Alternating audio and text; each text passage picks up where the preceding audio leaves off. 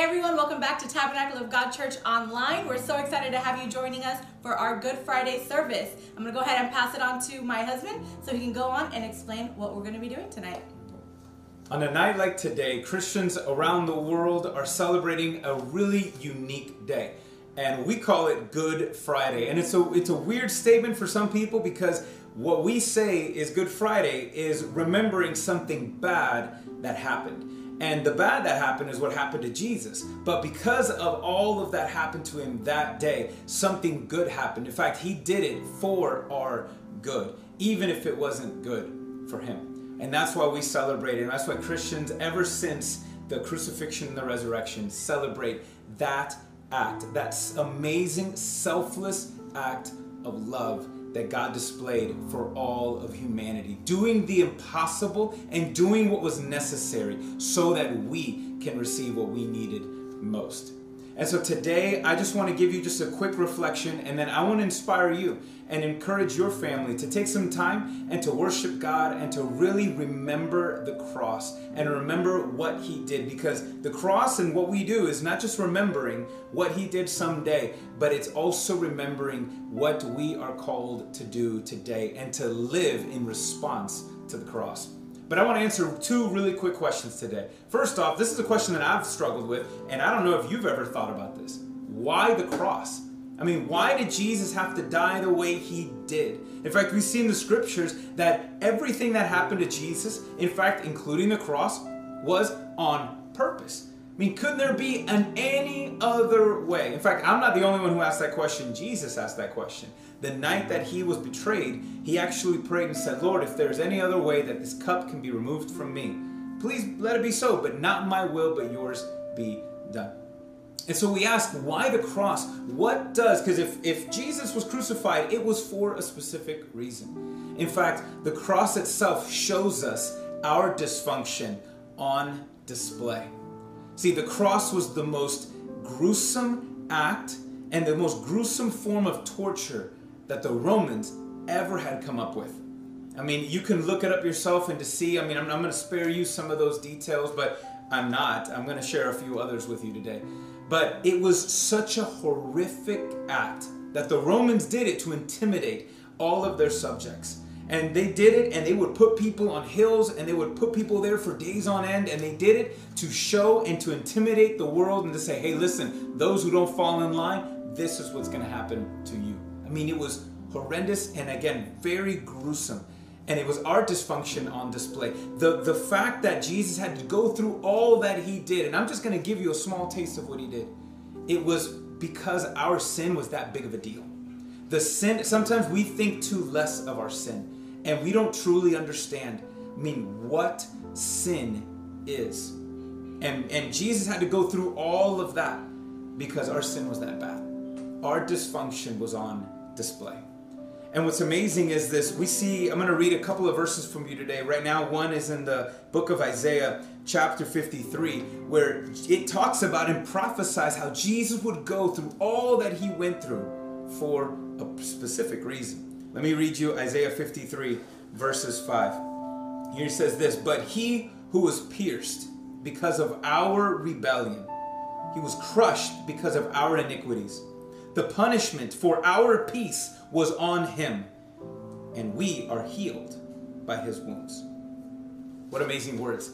Isaiah saw and got a glimpse of what the Messiah was going to do 800 years before Jesus actually did it. Those words were penned hundreds of years before Jesus fulfilled that very prophecy. And there we see that his body would be crushed and his body pierced. But again, the punishment that he would receive was for our peace. Jesus received punishment so that we can receive peace. Here it even said that he was pierced for our rebellion. He was punished. He was punished for the things that we did. And he did it all for that amazing final statement when he said, by his wounds, we are healed. By his wounds, we are healed.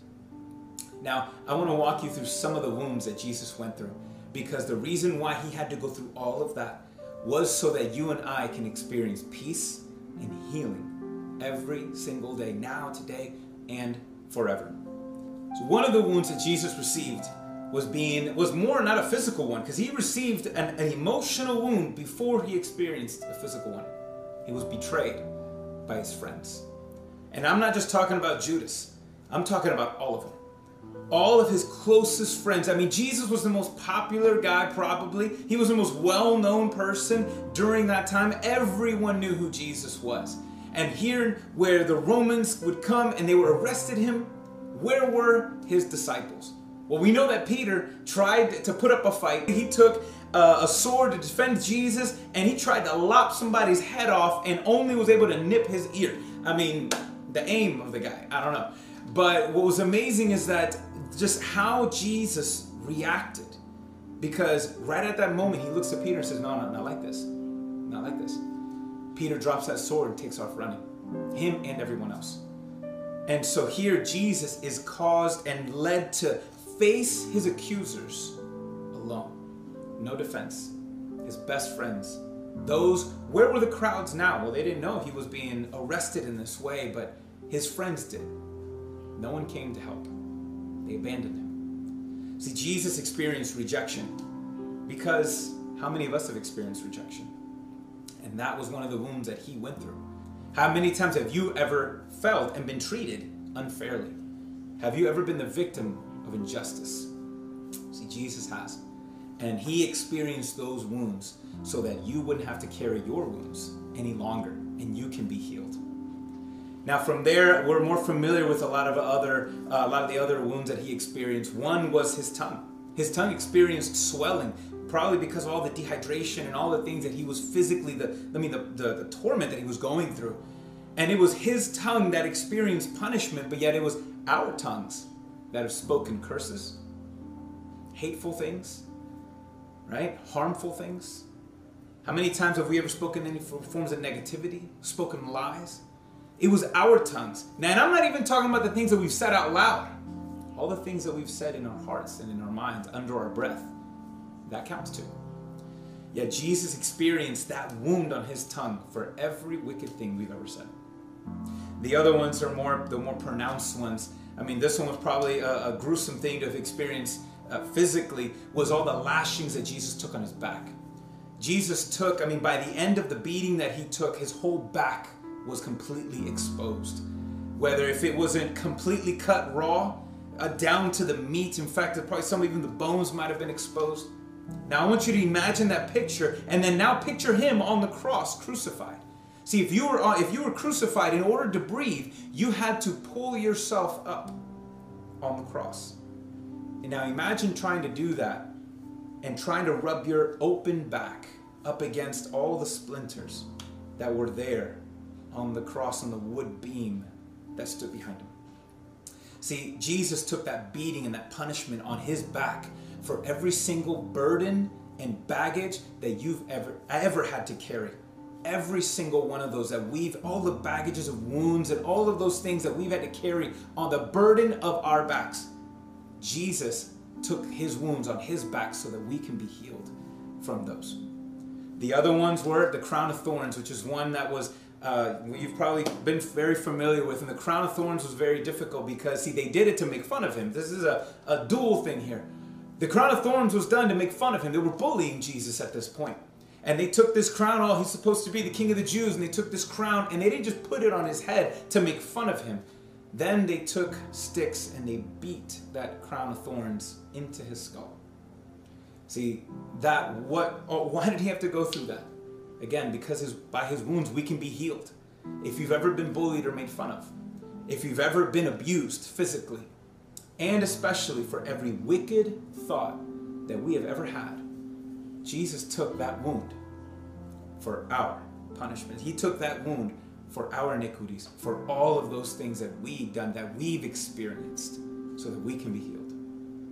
And then there was the nails. Jesus took nails in his hands and in his feet. Why? Because it was our hands that have committed murder. It was our hands that have committed, atrocity. It is through our hands that we've sinned. And it is the wicked paths that you and I have walked, right? That was why Jesus had to experience that wound in his hands, in his feet. For everything that we've ever done, and for every wicked path that we've ever walked. And then the final wound that Jesus took was actually one that he was already dead when he experienced it. At this point, at the final end, they wanted to check to see if he was dead because there was a lot of crazy things that were happening on that night. And one of the Roman soldiers took a spear and pierced his side. Some say possibly even puncturing around his heart right in there. But see, Jesus didn't die because he was stabbed. He was already dead at this point. And in fact, the medical doctors will show, and they talk about how the separation of the blood and the water, which was a result of that, showed that Jesus had already passed away by that moment. But he took that side, he took that spear into his side. Why? Because it was our hearts that were full of sin. Our hearts that were full of sin. Yet he took that punishment there so that by his wounds we can be healed. But you know what's amazing too is that final detail. He took that spear into his side. Now he has this open wound on his side. Do you know who else experienced an open wound on his side? Adam. In the book of Genesis, God leads Adam to fall asleep, and he opens his side and takes a rib out, and from there he creates his wife, Eve. Well, on the cross, Jesus took a wound in his side, and God didn't just remove a rib now, okay? Because of that open wound, now the bride of Christ has been made and has been made possible, which is the church. It's you and I. And that's in that amazing moment. Again, Jesus went through all of that for one reason and one reason alone. So that by his wounds, we can be healed. Last text of the day. And then we're going to play a song that I want you to just to worship God and thank him. And I'm going to pray during that song, as that song plays, I believe that a lot of your wounds are going to be healed. That's my prayer, that supernaturally the wounds that you've experienced, whether through sin, whether things you have done, whether things that have happened to you, that you are going to experience healing. Because again, Jesus didn't want to just forgive you. Yes, he wanted to do that, but he wanted to give you something. And in fact, the cross is an amazing gift also. It's a picture of his ferocious love for us. I want to read from the book of Romans, chapter 5, verses 6 and 10. And I want you to hear these words from the Apostle Paul. And he says this: while we were still helpless, at the right time, Christ died for the ungodly. For rarely will someone die for just a person, though for a good person, perhaps. Someone might even dare to die. But God proves his own love for us, in that while we were sinners, Christ died for us. How much more then, since we have now been declared righteous by his blood, will we be saved through him from wrath? For if while we were enemies, we were reconciled to God through the death of his Son, then how much more, having been reconciled, will we be saved by his life? And see, that's what God wanted to give us, is not just forgiveness, but he wanted to give us life. And that eternal life is not something just for another day. That life is meant for today, right now. See, Jesus experienced that temporary separation from his Father on the cross, so that you and I, who place our faith in him, would never have to experience eternal separation. That's the gift that God wanted to give us. That's the gift of the cross. So I want to invite you to pray and join me in prayer. Let's play that song. And as that song's playing, I'm going to be praying for you. I'm believing that God's going to do something amazing. And I want you just to surrender it all to him. Surrender every single wound to him so that he can heal you. And let's just worship God for that amazing gift. But let's pray. Lord, we would just want to honor you right now. And we want to remember all that you did for us. God, we thank you right now because the cross is such an amazing picture, God. It gives us a true understanding that we were greater sinners than any of us can ever realize. Yet, Lord, it shows us that we are more loved than we can ever imagine.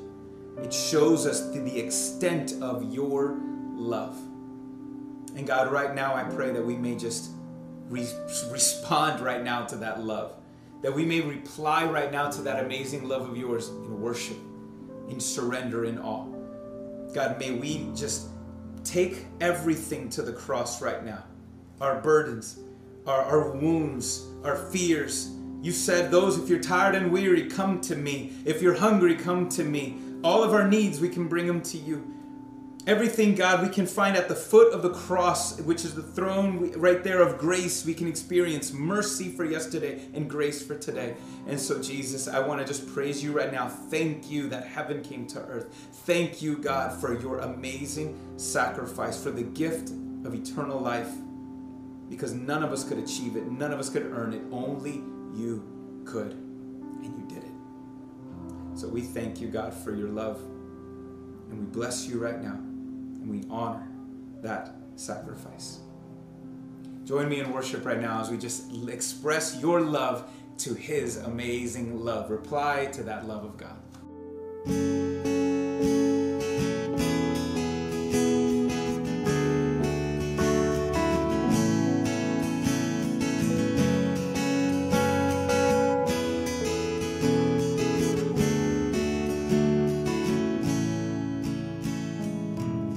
Before I spoke a word, you were singing over me. You have been so, so good to me. Before I took a breath, you breathed your life in me. You have been so, so kind to me. Before I spoke a word, you were singing over me. You have been so, so good to me. Before I took a breath, you breathe your life in me. You have been so, so kind to me. No, the overwhelming, never-ending, reckless love of God. Oh, it chases me down, fights till I'm found, leaves the 99, and I couldn't earn it, and I don't deserve it. Still you give yourself away. Oh, the overwhelming, never-ending, reckless love of God. Yeah.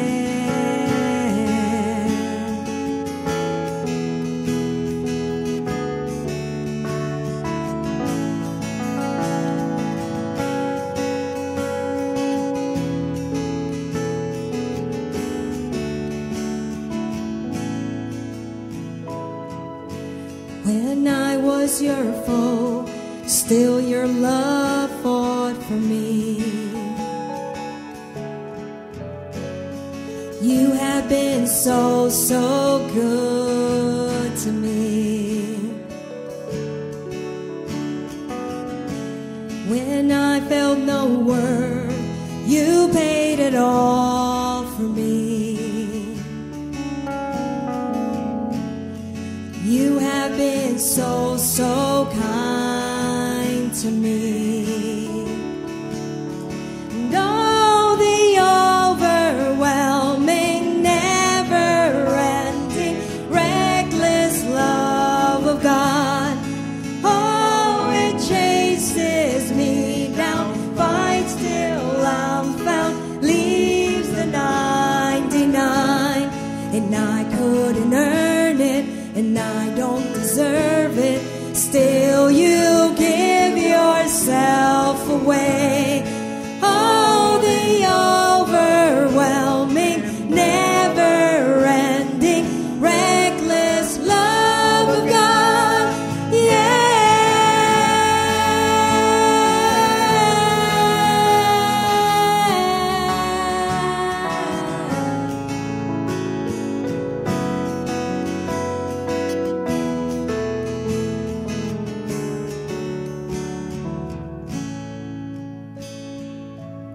There's no shadow you won't light up, mountain you won't climb up, coming after me. There's no wall you won't lock down, lies you won't tear down, coming after me. There's no shadow you won't light up, mountain you won't climb up, coming after me. There's no wall you won't kick down, lie you won't tear down, coming after me. There's no shadow you won't light up, mountain you won't climb up, coming after me. There's no wall you won't kick down, lie you won't tear down, coming after me. There's no shadow you won't light up, mountain you won't climb up, coming after me. There's no wall you won't kick down, lie you won't tear down, coming after me. And all the overwhelming, never-ending, reckless love of God, oh, it chases me down, fights till I'm found, leaves the 99, and I couldn't earn it, and I don't deserve it, still you give yourself away. Oh, the overwhelming, never-ending, reckless love of God,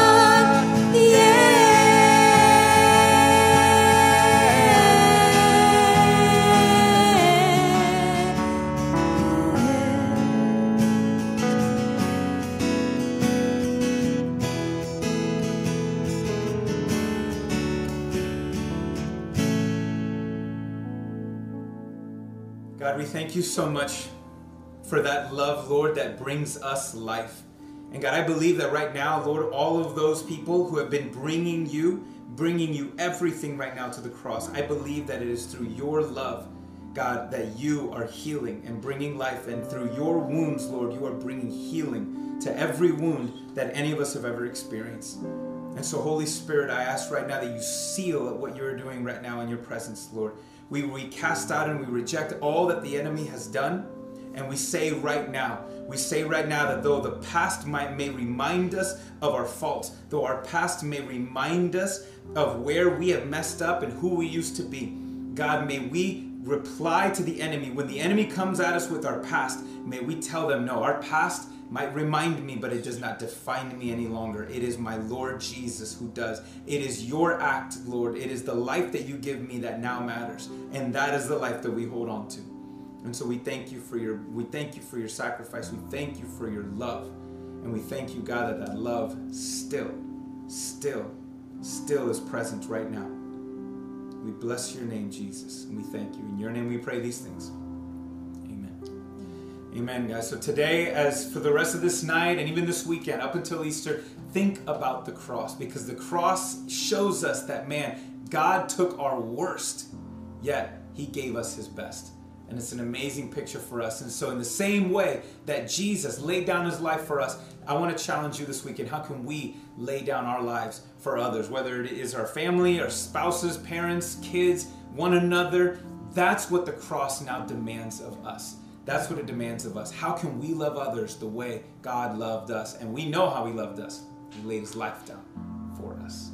All right, so before we log off, we want to give you a few next steps, which is actually only one, and it's a very important one, is join us on Sunday for Easter Sunday at 9 a.m. right from the comfort of your own living room. You can catch us on Facebook Live, or if you check out our website, which is www.tabernacleofgod.church, there will be a button that you can click and it'll take you straight to YouTube to check us out on YouTube as well. We can't wait to see you guys then. Till then, God bless you guys. Bless you guys. Share that link also. God bless you guys.